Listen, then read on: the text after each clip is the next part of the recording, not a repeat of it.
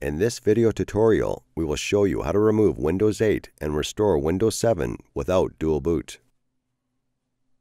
In order to remove Windows 8 and restore Windows 7 without dual boot, you must have a Windows 7 installation disk. Run it on your CD drive. Select the language and language options to install. Click Install Now.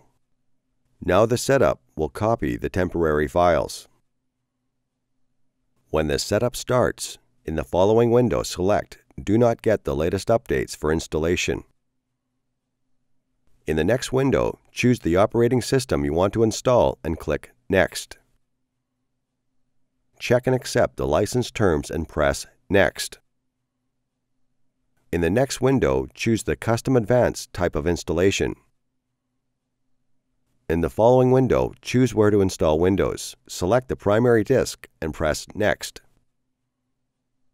In the pop-up folder, you will see the warning that your previous system files will be moved to the windows.old folder and you will not be able to use your previous version of Windows. Press OK.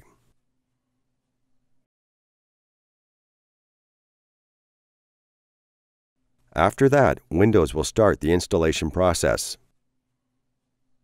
Setup will take about 30 to 40 minutes. It will restart a few times, but do not press anything.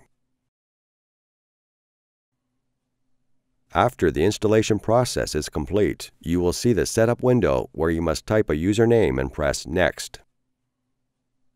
In the next window, choose a password for your account and click Next. In the following window, you must enter a Windows product key or skip this procedure to make it later.